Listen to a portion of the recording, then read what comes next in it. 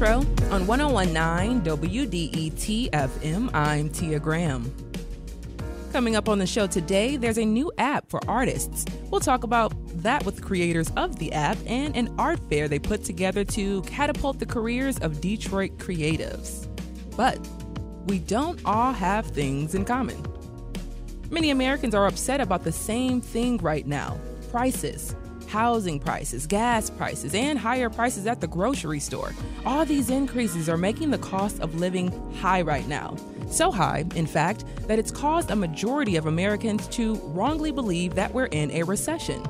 The Federal Reserve recently lowered interest rates to hopefully tame prices, but a new report by the U.S. Census Bureau just showed that Michiganders' household incomes are falling behind rising prices. To discuss why this is happening and what can be done about it, we have economist Don Grimes here. He is a senior analyst for the University of Michigan's Research Seminar in Quantitative Economics. Don Grimes, welcome to the Metro. No, thank you for having me. Of course. So let's start here. What causes inflation? What causes prices to go up by a lot? Well, their traditional explanation for inflation is that there's too much money chasing too few goods or services. And what happened is that during the pandemic, the federal government, gave out a lot of money to people, and that at the same time, production really declined because of part shortages and worker shortages. And so there were fewer goods and services available and more money for people to spend once we got past the pandemic. And that helps send up prices. That's a very traditional explanation of why prices go up. Yeah, and if you could just go more into dealing with inflation caused by supply chain issues that we're seeing. We saw during the pandemic, but we're still seeing some of that now. What is the cause of these prices continuing to go up? Yeah, so, they're going up, but at a much slower rate. Mm-hmm. And so right now, one of the things that's happening is that workers are getting relatively large pay increases, and that's causing firms to increase the price of goods and services to help to help offset the cost of labor increase to them. So you sort of the Federal Reserve has been really worried about excessive pay increases, and that's one reason why they increased interest rates so much, because they basically wanted to really slow the economy and slow the demand for labor so that workers couldn't get as big a pay increase.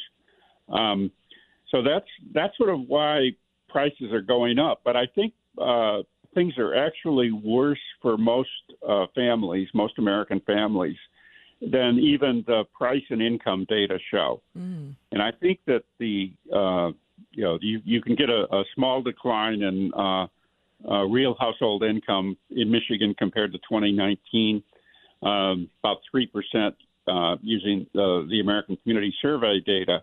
But I think most people are actually suffering an even bigger decline. And so maybe we should just talk about that for a second. Yeah, definitely. Continue on. I would love for you to just kind of explain that a little bit more for those who are listening right now. If you are just joining us, we're speaking with Don Grimes. He's a University of Michigan economist, and we're talking about high prices outpacing household incomes in Michigan. So yeah, if you want to go ahead and just break that down for us a little bit more and talk about, you were talking about there, household income dropped 3% in Michigan from 2019 to 2023. We're seeing this really hitting the Midwest pretty hard, as well as parts of the East Coast. So what are you seeing? Well, everybody has to realize one thing about the price measures. And what they do is they try to control for the quality of goods. So what that means is that everybody is trying to maintain, if your real income doesn't go up, if it remains the same, that means you get to buy exactly the same goods and services that you bought, say, 4 years ago in 2019, or if you're doing a price comparison back to, say, 1990, then you're buying the same stuff that you bought in 1990. And that's really important because, of course, a lot of the improvements are built into the products we buy, like televisions. They get better every year.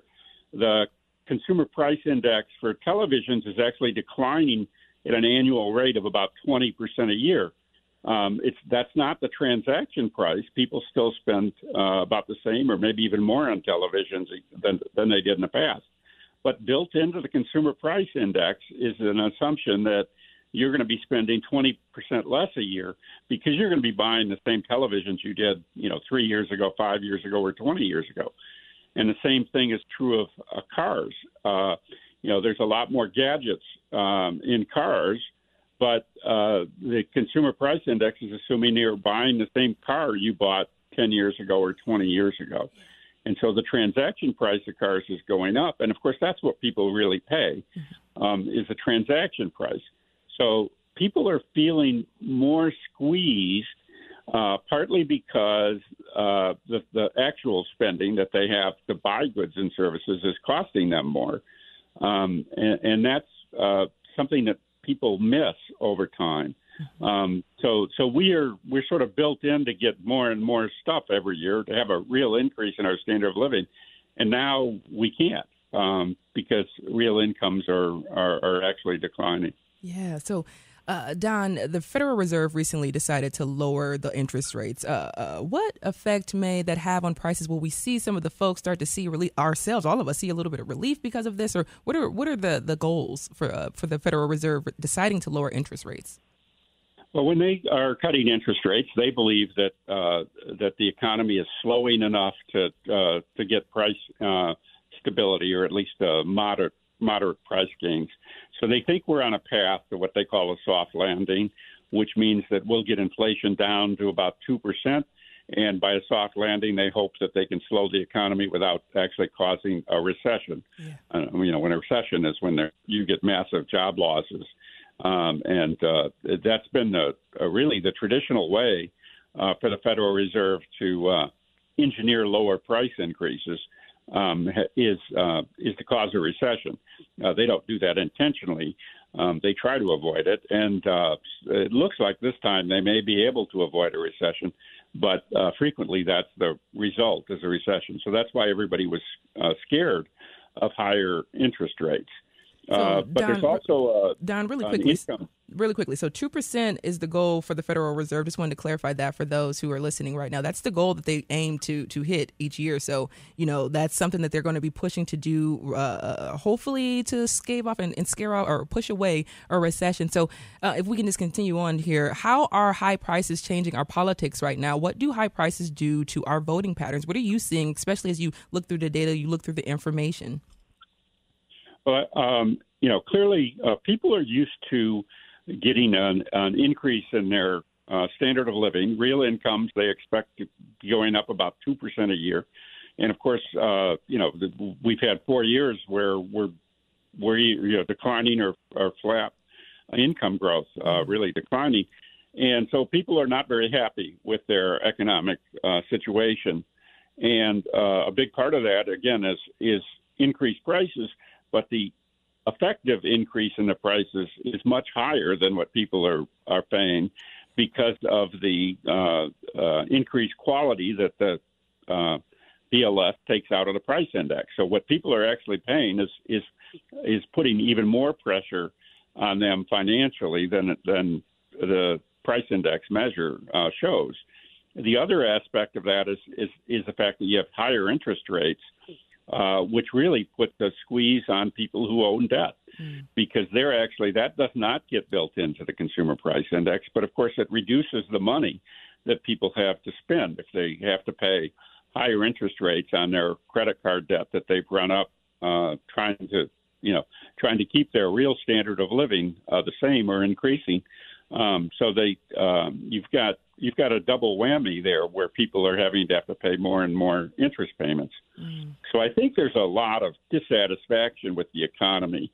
And I think a lot of it is really legitimate in terms of American consumers. So I'm not sure that any president or any politician in general is going to be able to do much about it.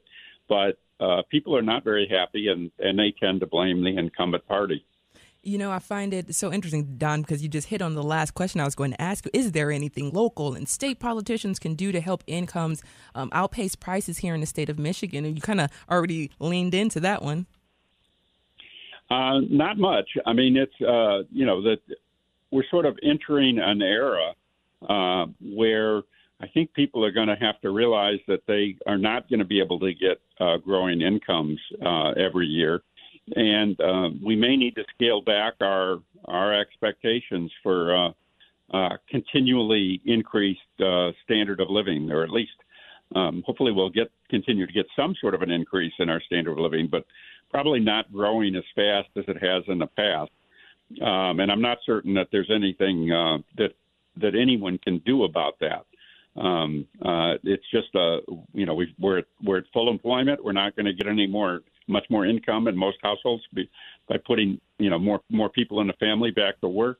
We have a lot of debt that's out there, both in terms of government debt and also personal debt, and people are going to have to finance that. Interest rates are going to come down, but they're not going to come back down to 0%, 2%, 3%. So people are going to have to get used to paying more to finance their debt, and the government's going to eventually have to increase taxes. Everybody's talking about tax cuts when they're politicians, but the federal government's running a budget deficit equal to 7% of GDP, and it's likely to increase. So as a share of GDP, and at some point that'll become unsustainable. So they'll have to increase taxes. I also fear that state and local governments are going to be beginning to running budget issues.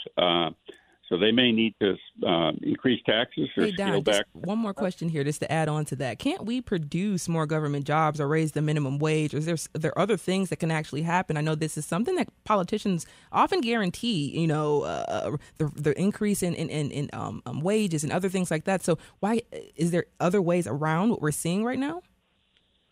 So the only way to raise real income over the long run is once you've got everybody employed, is to increase productivity. So we have to increase productivity. And as a few people have reminded me, the one possibility on the horizon that might really raise our productivity is artificial intelligence. So if artificial intelligence can get the economy to produce many more goods without more labor input, then we may be able to get richer. So artificial intelligence may come to the rescue, but it may take a few years to get there. Don Grimes is an economist with the University of Michigan. Don, thank you so much for taking time out of your day, joining us on the Metro and explaining to us what is going on with inflation and how it's related to us right now. Thank you so much. You're welcome. Thank you.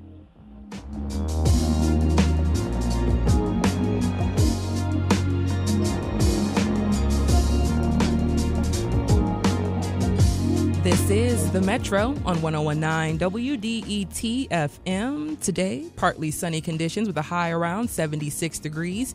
Tomorrow, Friday, mostly cloudy, 75 degrees. We could see really windy conditions up to 25 miles per hour. And this weekend, Saturday and Sunday, a chance of rain showers both days, mostly cloudy, highs around 62 degrees.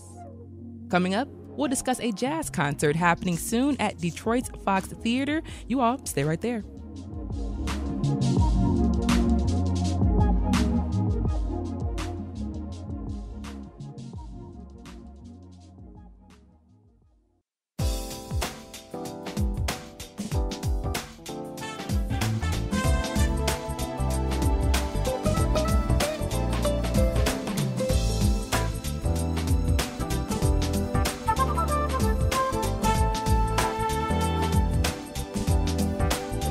This is The Metro on 101.9 WDET FM. I'm Tia Graham.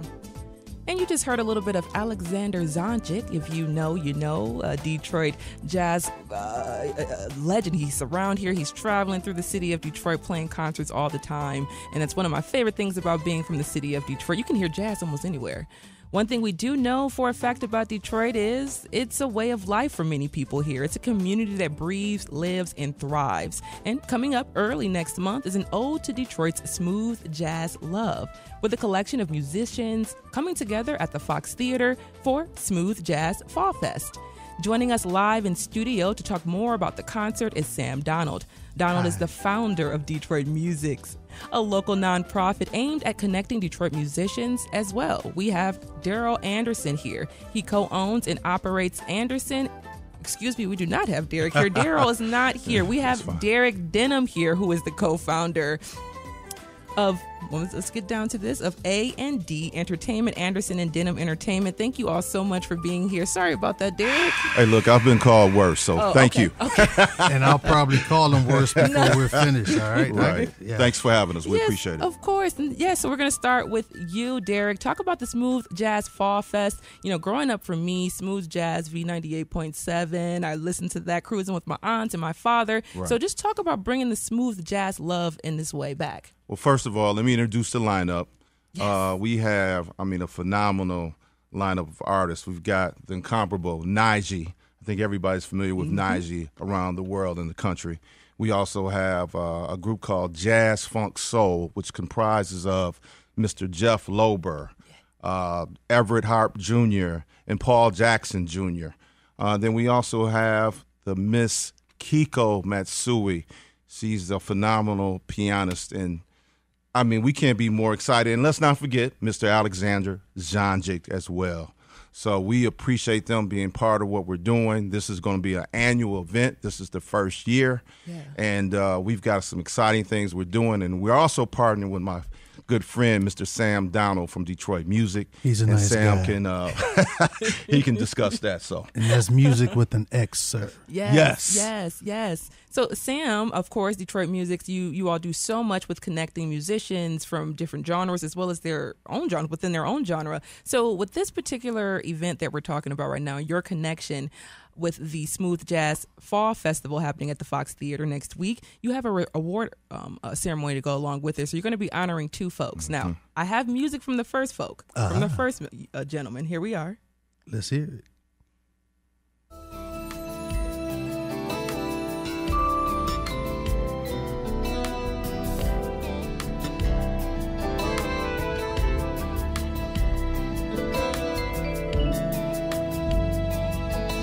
Ralph Armstrong, Cruising in the D. This is off of his album, 2015 album, Detroit Rising. Absolutely fell in love with the song as soon as I heard it. But you're going to be honoring Ralph as well as you're going to be honoring Baker's Keyboard Lounge. And why did you choose these two particular institutions or people in institution? Well, we're listening to this song right now, and it explains it all. It's Ralph Armstrong. Detroit has two great exports. One are cars, and the other are musicians. And Ralph Armstrong is so worthy and so deserving of being honored. And Ralph Armstrong's history goes, come on, we're talking Miles Davis, we're talking Aretha, we're talking Motown, we're talking Dramatics, we're talking Carlos Santana. Yeah. So who better than Ralph Armstrong to be a recipient of the Detroit Music's Heritage Award? As well, we have Baker's, which for those who know, Baker's has a very long-standing tradition here in the city of Detroit, just collecting jazz musicians over the years. It's absolutely an amazing space, and it's still thriving. It's still Black-owned, and it's still running. So go into Baker's. Oh, you go into Baker's, and what you're going to do is you're going to go into the absolute most wonderful time capsule of jazz, because Baker's in his 90th year, almost 100 years old. Yeah. Almost 100 years old. And to that, it's the world's oldest, and oldest meaning the greatest, and old not meaning bad, but just old meaning something Great. To be honored. Right. Greatly honored. Yes. Let's put it together. Yes. And so no better place to honor than the Mecca of the world's oldest jazz club, Baker's Keyboard Lounge. So that's why. It's just amazing to think a lot of the times when we think about jazz music, we often don't connect it to Detroit in an authentic way, in a whole, just in a holistic way, like it was born and bred here in a certain way. Right. So if we could, we're going to talk to you, Derek, just talk about bringing this whole thing together, bringing all the folks together and and crafting it and curating the show to be for those who do truly love jazz. Excuse me. And are passionate about jazz. Jazz will choke you up. Just the sentimentality and just to the history, it'll really get you. It'll get right up in there. Yeah. So that was a bass note that choked you up right now, coming straight from Ralph. From Ralph, right? Yeah, Ralph. All right. Well, along with my partners and myself, which includes HD Promotions and DA Distribution, we want to do something annually. Again, we were talking to Alexander Zanjic, and he was like, hey, with Detroit's vast wealth of jazz musicians in the past who have contributed greatly to the genre, and then to connect with Mr. Sam Donald with Detroit Music, I mean, it was just a natural fit for us. Mm-hmm. Everybody in Detroit loves Nige. Yes. Every time he comes, whether it's at Cheyne Park or the Aretha, shall I say, it's sold out. So we want to have a great show. We believe in giving back as well. Mm-hmm. So it's not just about entertaining, but with Sam's organization and what he brings to the table with the young folks, that's honestly, for me, that's really a big part of it. So we're excited.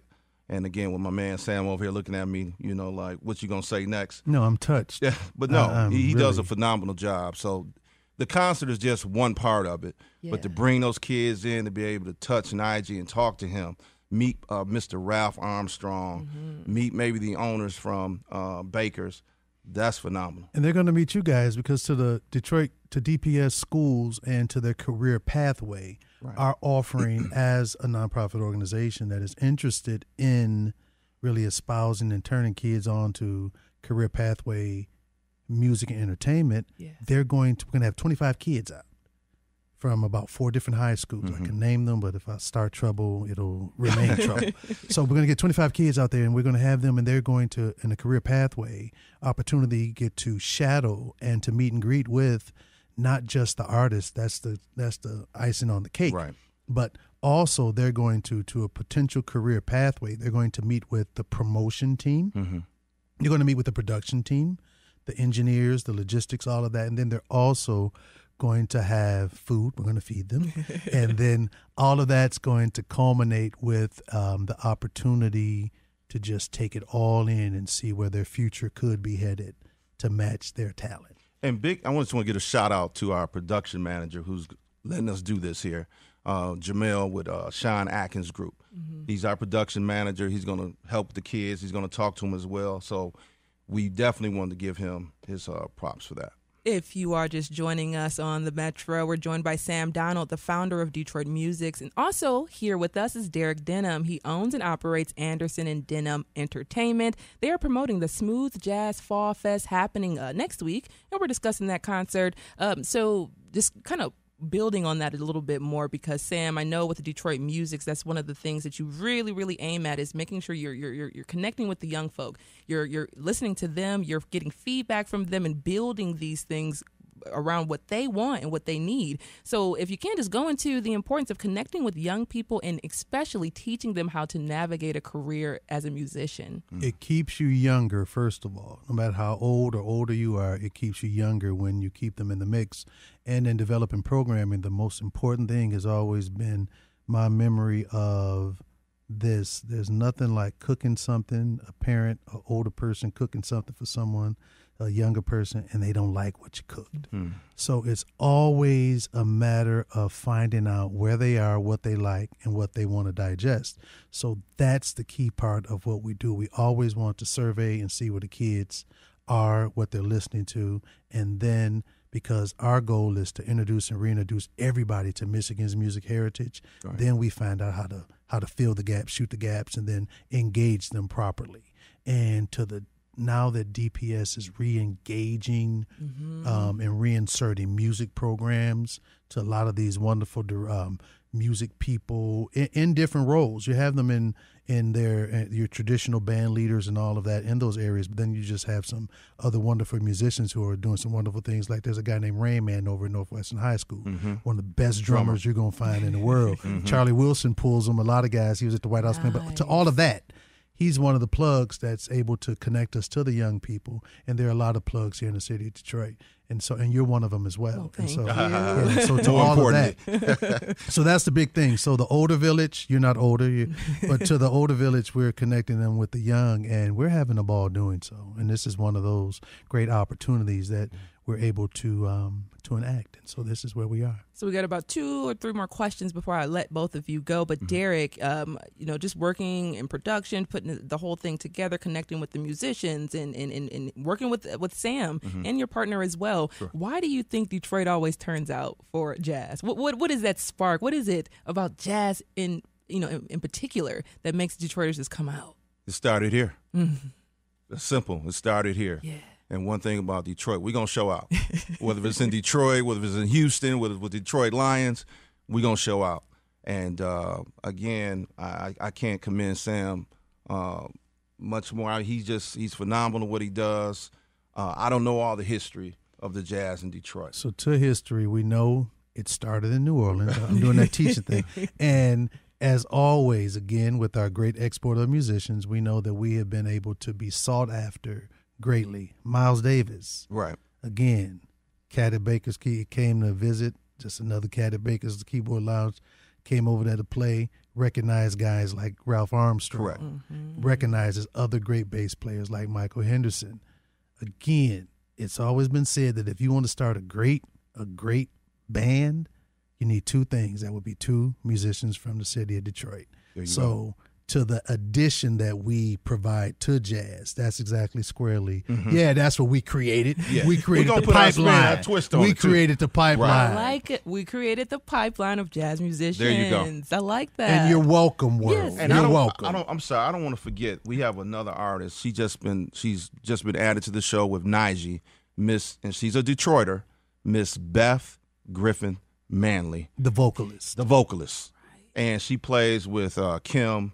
She's played with Anita, and unfortunately, her mom just passed. So I want to just give a shout out to her, and we're praying for her and her family as well. Exactly. Thank you so much for bringing that to the show. Yes. And before we let you go, just give us that one big send off about the concert, Sure. the importance of it, and if tickets, where we can get some tickets. Well, first of all, yes, please come out and support next Saturday, October 5th, starting at 7 o'clock. Doors open at 6. You can purchase your tickets online at Ticketmaster.com, or you can go down to the Little Caesars box office and you can purchase your tickets there. And we look forward to seeing everyone. You're going to have a great time, great cause with Mr. Sam Donald with Detroit Music, and we're just looking forward to seeing everyone. Sam Donald is the founder of Detroit Musics, and Derek Denham owns and operates Anderson and Denham Entertainment. Thank you both for joining us on the Metro, and I will see you both there. Yes, you will. Thanks for having us. Appreciate it. She's going to be on stage with us, by the way. This is the after talk while the music is playing. She's going to be, while we're presenting our 2 honorees, Sure. She's going to be one of the people that Tia Graham is going to be on there with us. Welcome. Indeed.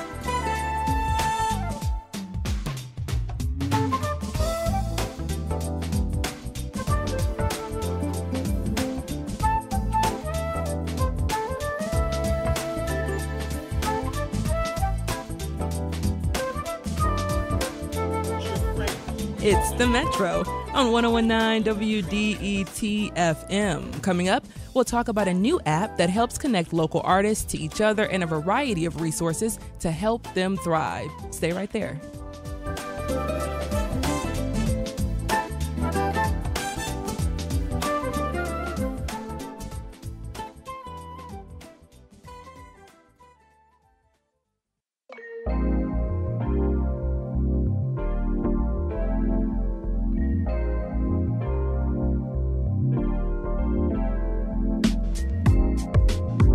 This is the Metro on 101.9 WDET FM. I'm Tia Graham. Detroit is so full of artists, but many of them are not well known. Art Clvb is a new app that works to connect artists and collectors. And as part of their work, the app is throwing an in-person event called Art Fair at 5 locations around Detroit starting tomorrow. The event will include about 200 artists selling their material. Joining the show now to talk about the Art Clvb app and Art Fair is Dorota and Steve Coy. Welcome to the Metro. Thank you so much. Thanks for having us. We're super excited. I'm super excited to have you both here as well because, once again, I would love to become an art collector, but I would also love to learn a little bit more about those who are locally here. So, Dorota, what is the Art Club app and why did you start it? So, Steve and I were both artists. We've been in Detroit for the last 15 years creating art, and about 2 years ago, we just had this realization that there's just not enough opportunities for artists to be able to get their work out there. And as we looked into this, it wasn't an isolated feeling. There are many thousands of artists just in Detroit that don't have enough opportunities. So we started thinking about the idea, how can we use tech to bridge the gap and expand opportunities for artists? And we kind of came up that an app should be something that we design and something that will help artists, connect to collectors outside of galleries. Yeah, yes. So, Steve, for the artist, what makes the app unique? What kinds of experience can they have using it? Are they just uploading and throwing their art up there and it's, hoping for the best, or how does it work? Yeah, so I just want to jump in and say too that we find that a bunch of artists are undervalued in society in general, underappreciated, and the galleries are amazing. They help support it, but we want to fill in the gaps. Because there's actually, we're finding that there's many more artists than the galleries can even serve. And so one of the things we want to do with the app is we have a scanning feature. So, when you're in person, you could make a purchase, you can scan the work, or, if you just want to browse online, you can make a purchase that way. And then we want to, these are roadmap features, but we want to be able to connect collectors to go into artist studios. We want to be able to support galleries as a POS system. So we'll work in a variety of ways. We want to be able to, gather a ton of collectors from a bunch of different ecosystems and connect those ecosystems and allow for galleries to be able to promote their events. So in a way, we're thinking about, we see the art world as kind of fractured a bit, and we think hopefully that this app can kind of glue all these pieces together and get everyone in one place and build communities around that. Nice little mosaic of artists coming together. I love it. So to both of you, just thinking about what you were talking about, thinking about getting artists in front of collectors and getting just more movement going, more like a cycle going with the artist and getting them in front of different eyes. So the app is still in its early stages. What can you do on the app now, and what will it be able to do in the future? And when we talk about the future, of course, and bringing these different technologies together, where do you see something like this going, and how big do you see it becoming? Steve? Me? Okay. Yeah. I looked over and Dorota was pointing at me. So currently, it's in its beta mode. We're very proud that people are able to scan the work and make a purchase, and artists are able to upload the work. And we currently support collector profiles. Cool. In the future, we would love to have features, like I said, that allow people to schedule either virtual or in-person meetings with artists, support gallery profiles, support secondary sales to the collectors, as Dorota just mentioned. So a collector has a profile, they purchase a work, they want to sell it because they're moving to a smaller home. They're able to just sell the work right there, and we support royalties to the artist. So, and we want this to support as many artists as possible. So we want it to go as big as it could get. I'll expand on the royalties a little bit. So artists are like the only creatives that don't receive royalties on the resale of their work. So we're really passionate about figuring that out, how artists, whenever their work gets resold, receive a part of the resale value. Yes, which is great. I would love to kind of just expand on that just a little bit. We're about 2-3 minutes out of here, but just talking about that, I often see reprints, and I'll say, well, that's a person's original work, but now it's being reprinted for like $10 or whatever it may be. So if we can't just go into that and how this app will help relieve or resolve some of those issues that we're seeing right now with this artist not getting the credit, the funding, the funds, the money that they deserve. Yeah, so the app supports original work. We also support original prints. Okay. But we do not support other people selling other artists' work, if that makes sense. Yes. Yeah. Yes. Steve, do you have anything to add to that as well? Just building on it? Yeah, we're gonna without getting too technical, we're gonna work on our image recognition software. So it'll be at a point where it could actually potentially detect a fake or a reprint versus an original one that an artist has done. So that's a bit down the roadmap, but there will be something that authenticates the work, so that way collectors are protected. They can know that they're buying the original work and not a reprint, and then the royalties can go properly. And I also think there's a ton of potential. We're going to work with as many artists as we can, and artists work in so many different ways. So we'll find ways to support artists who maybe want to license their images out to other people to be reprinted. And so, I think we're completely open. I mean, this is just fascinating because on the Metro, we often talk about artists and community and the art community. And if you are just joining us, we're speaking with Dorota and Steve Coy, the founders of the Art Clvb app and organizers of Art Fair, bringing together about 200 artists to sell their work in Detroit this weekend. So that's my transition before I let you go, is the Art Fair, actually. So the app, of course, is happening, but you have the Art Fair. 200 artists are going to be represented. Can you talk about that? Yeah, we're super excited about this. Starts tomorrow at noon, 5 locations across the city. You can go on our website and check out all the locations, and the addresses are provided with where the artists are. We have so many amazing installations, performances as part of the art fair. So make sure you check out our schedule. It's all-day event Friday, all-day event Saturday, all-day event Sunday. So cool. Yeah. And if you could just go into the activations, what are some of the other things that people are going to experience other than community and the love of art? Yeah, so we have a couple of special activations. At the New Lab location, we are actually artists as well, so we've installed like a large elephant. And then there's also a couple of artists that are that have created amazing installations. Taylor Childs is one of them.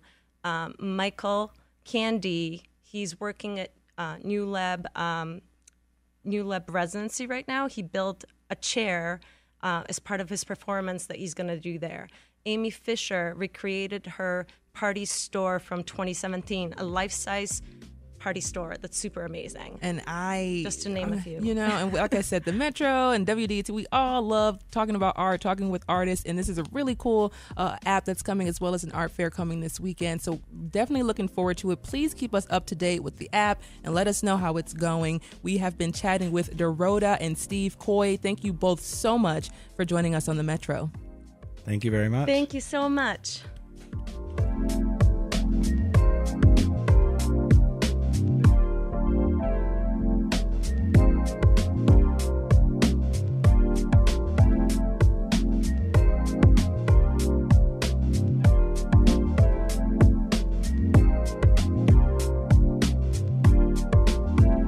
This is the Metro on 101.9 WDET FM.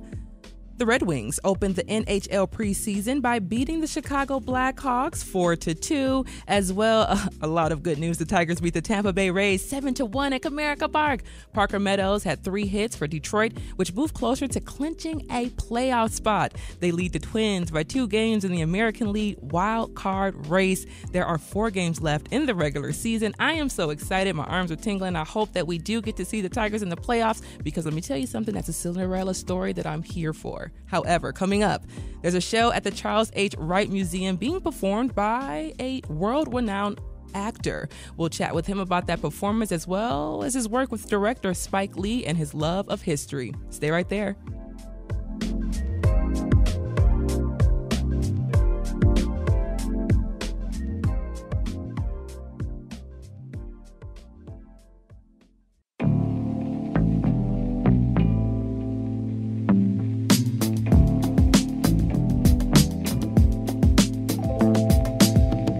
Metro on 101.9 WDET FM. I'm Tia Graham.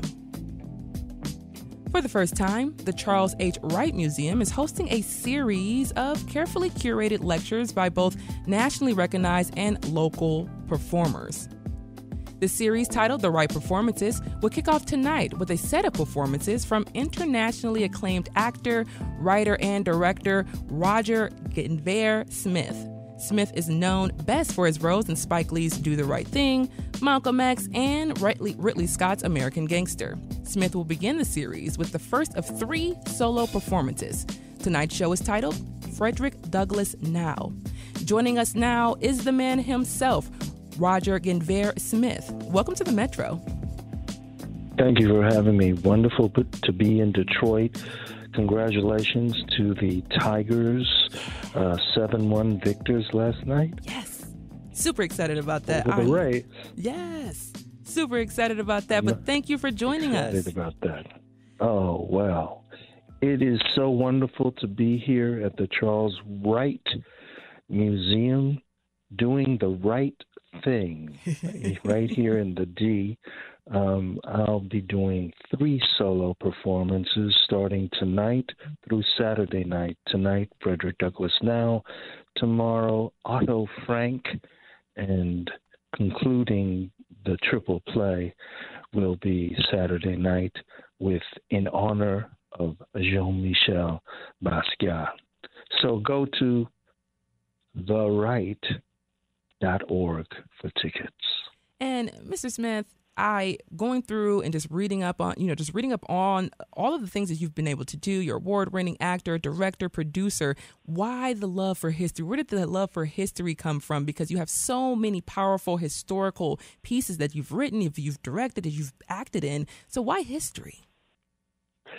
Well, my mom had a small family library in our home, which included books such as The World's Great Men of Color, edited by J.A. Rogers, and a narrative of the life of an American slave written by himself, Frederick Douglass's narrative from 1845. The Encyclopedia Britannica, which I was obsessed with and kind of read endlessly from A to Z. Those were the things that I was very privileged to have been exposed to as a child, and somewhere along the way, it sparked my imagination, not just historically but also theatrically. Eventually, I was looking for a project as an undergraduate to combine my interests, and so I started doing this thing called An Evening with Frederick Douglass, which was really a long evening. Even my mother told me I needed to cut to edit, and I'm continuing to edit now here in the year 2024, making it work tonight at 7:30, hopefully, at the Charles Wright Museum, doing the right thing here. So why is it important for you to portray these giant historical figures, especially to put them in a new light for those who may not know them or who may need to have a better understanding or a different understanding of who they were? Especially Frederick Douglass. It's interesting that we're exposed to history, but I think it's important that the history resonate in our present moment. We're in a very extraordinary political moment in this country, and I think that Douglass certainly has a lot to say about this particular moment.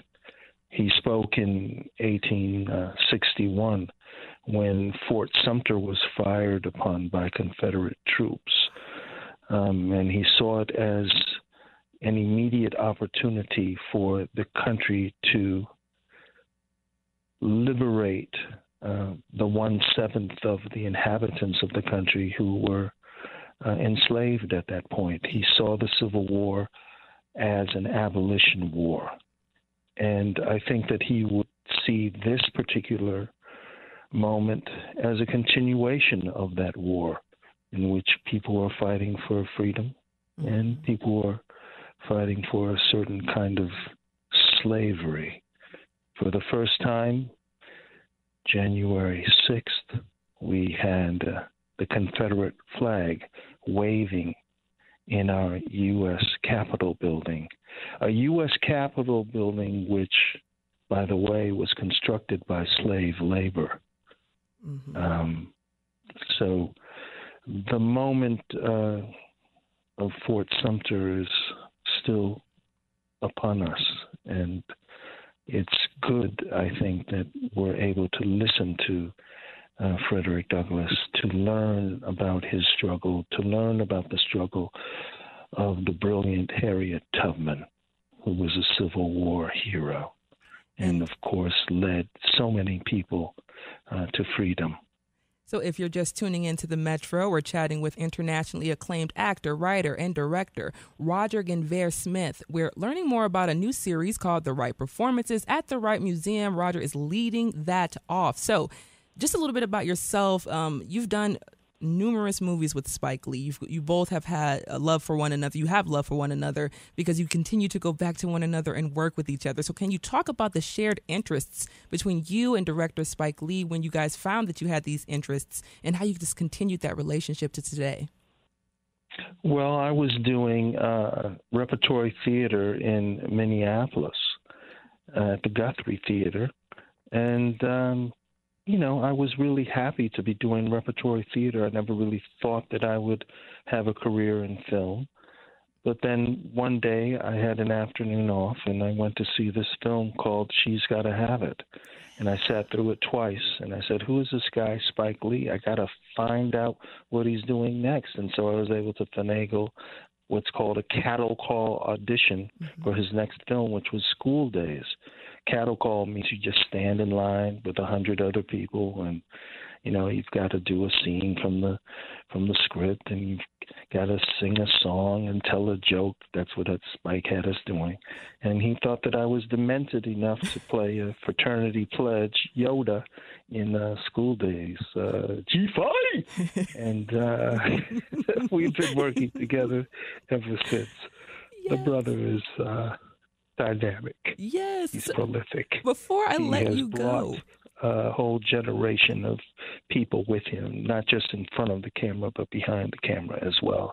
And we do see culturally, politically, eye to eye, even though he's considerably shorter than I am. If he's listening, he's going to laugh at that one. He might actually come at you for that one. But before I let you go, this is my last thing I got You'd about. have to use a stepladder if he come at me. Listen, I'm not laughing. You know what? I'm not laughing, Spike. If you're out, I'm not laughing. However, so before I let you go, we got about 30 seconds or so to go. I just want to talk about, this weekend, the series, but just tonight, you're going to have an artist talk with Detroit Poet Laureate Jessica Care Moore. If you can just get into that for audiences who are listening, going to the show tonight. What are we going to get into that? Yes. I don't call her laureate. I call her high rate. She's dynamic. We've worked together before. She actually opened for me in Central Park when I did a Huey P. Newton story. And tonight I'm going to open for her because she's going to bring it definitely in the D style. I'm from Detroit. Better watch your back. I'm from Detroit, where the ladies mac. That's Jessica Care Moore all day, every day. All day, every day. We love her here at WDET, but we really do look forward to seeing the performances. Some of the producers here on the show are going to be there. So thank you so much, Roger Guenveur Smith, for joining the show. He's an internationally acclaimed actor, writer, and director. Smith will open the new performance series at the Charles H. Wright Museum with 3 solo performances. Definitely don't want to miss out on this. Tickets are on sale right now. Once again, thank you so much for being here on the Metro. Thank you. We'll see you with Douglas tonight. We'll see you Otto Frank tomorrow night, the father of Anne Frank, and Jean-Michel Basquiat will do a thing in honor of that brother on Saturday night. See you at the Wright. Do the right thing. Have a good one. That's the Metro. For Thursday, September 26th, you can listen to recent episodes online at WDET.org. Make sure to subscribe to the podcast on your favorite platform. It's also on YouTube. The show is produced by Sam Corey, David Lyons, and Jack Philbranch. Our engineer is Nate Bender, and music's done by Sam Bobian and Will Sessions. This is WDET-FM, Detroit Public Radio, your connection to news, music, and conversation. Thanks for listening. Talk to you all tomorrow.